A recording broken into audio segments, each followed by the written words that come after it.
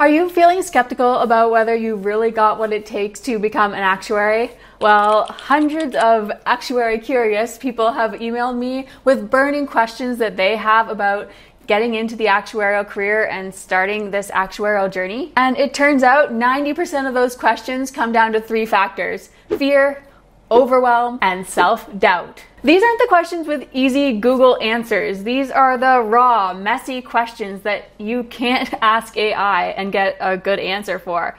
These are the things that keep people stuck. So the first question is, how do I break into the field? Now, this question can take on lots of different styles, I guess you could say. How do I get an internship without experience? How many exams do I need in order to get a job? How do I stand out as a career changer or a non-traditional student? Now, people will pretty much always do this, and it's one of the things I kind of dislike a lot about the career, is that people will say, oh, I got an actuarial exam with 3 exams passed, or I got an actuarial internship with 2 exams passed, or you're going to need to pass another exam. It's all about exams, it seems. That's what people talk about when it comes time to talk about the actuarial career. And the truth of the matter is that actuarial exams do matter, but they are not the whole story, and they're far from it. The problem here is that there are so many candidates wanting to get into actuarial jobs. It's very, very competitive. So whenever people are applying for a job, most of them are going to have at least 1 or 2 exams passed. Exams don't differentiate you. They are the expectation.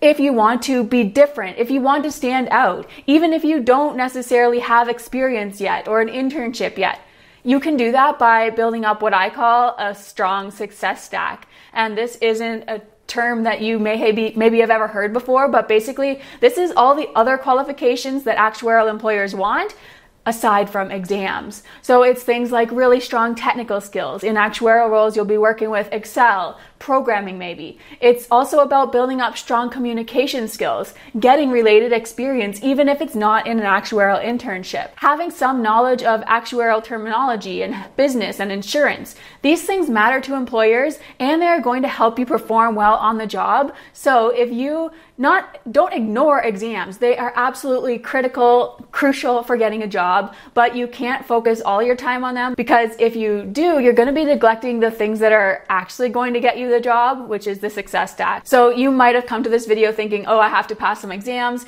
and now maybe I am overwhelming you a little bit with all the other things that you have to sort of be working on at the same time. And I promise I'm going to get to kind of the time management aspect of that in a later question, because that's another concern a lot of actuary curious people have. So I'll get to that. But I really just want you to know that the answer to all of these questions comes down to what I call the study and stack method. That's our method of studying while you're also building up that strong success stack, gaining those qualifications. If you do them both at the same time, that's going to allow you to become a top candidate as quickly as possible. And if you are a top candidate, it's basically inevitable that you are going to get hired. It's really just a matter of time. There are also some really good examples of this. John is actually a member of our Actuary Accelerator community that has recorded an interview with us on this channel. So if you want to watch that, I will link it down below in the description. But he was able to get an actuarial job with just 1 exam passed. He was right on the brink of passing his 2nd exam when he got the job, but he was able to use his network along with the strong success stack that he had built up in order to get that first job. So you might be hearing people say, especially right now, they're saying you need to pass a 3rd exam in order to get an actuarial job. Not true. Julie is another great example, and I was working with her in our study strategy program. First of all, she passed an exam. She also went through our Actuary Accelerator community in order to build up strong communication skills, technical skills. She got related experience in an underwriting position, and eventually was able to go on and get an actuarial job in the same company that she was doing underwriting for, with 1 exam passed. Now, we're actively working together on her 2nd exam, but the point is, you don't need 2 or 3 exams passed all the time. Employers are still hiring just with 1 exam passed. It's all about building up that strong success stack so that you are a great candidate. Okay, so I said I would get to time management. One of the number 1 questions I get from actuary curious people is, how do I balance exam prep with life, essentially? So this question takes on the form of like, how do I study for actuarial exams while I'm also working? Or how do I balance exams with university studies? How much time do I need to dedicate to studying? Can I pass an exam in 3 months if I study for 20 hours a week? Well, here's a major difference between what most people do and what most people suggest, honestly,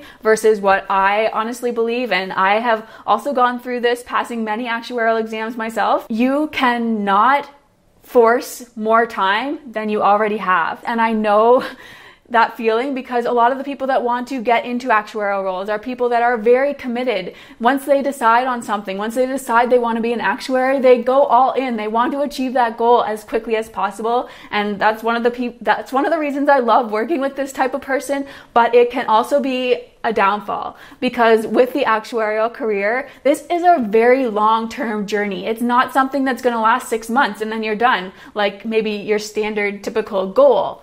This is going to take 5 to 10 years, maybe even longer. You can't just drop everything you're doing now in order to commit 100% to your actuarial goals. It's just not realistic. It's not possible. And if you try to do that, you are very quickly going to run into burnout. You're going to feel stressed. You're probably going to resent the actuarial career and not even want to go forward with it anymore. So instead, I encourage you to start thinking of this not as a race. It's not about who can get there quicker or how fast can I get there. It's about just doing it at the pace that you're able to. It's about fitting your studying into the lifestyle that you already have. And one of the best ways I can think to kind of display or talk about this, communicate this idea is especially relevant to those of you maybe that have had kids. And it's kind of like having another kid, I would say, in a way, because when you have a child, you can't suddenly just stop life and look only after the child, right? Other things still go on in your life. You still have other commitments. You still have other things you like to do. If you decide to pay 100% of your attention to the child, you're not going to be able to get any sleep. You're not going to be looking after yourself and you're not going to be eating.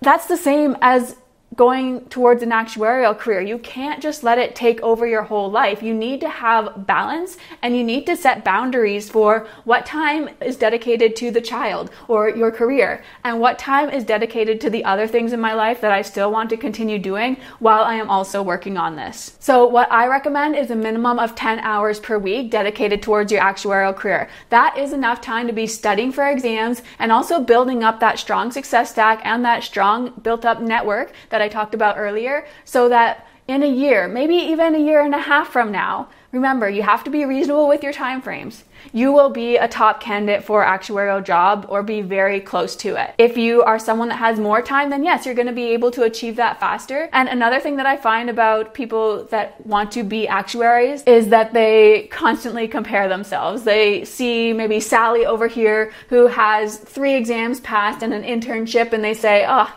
I don't have that. How am I going to compete with her? And then they see Bob over here who has 3 years of underwriting experience and 2 exams passed and they say, I don't have that either. Like, I'm not cut out for this. I'm not as good as these other people. And they're constantly comparing where others are at versus where they are at. And they're not taking into consideration that, yeah, those people started at different times and those people had different limitations in their lives than you have. So you can still make this possible and it can still happen for you. You're just comparing to people that are totally not good comparisons. And usually it's hard to see people that might be good comparisons because you don't know what's going on in their life. You don't know their limitations versus yours. On top of this, I will say that from our study strategy program, I've also found that accountability can be really helpful in balancing these things and planning. So if you actually have a plan in place on how you're going to dedicate time towards studying versus building up a success stack and then someone there to keep you accountable to that plan,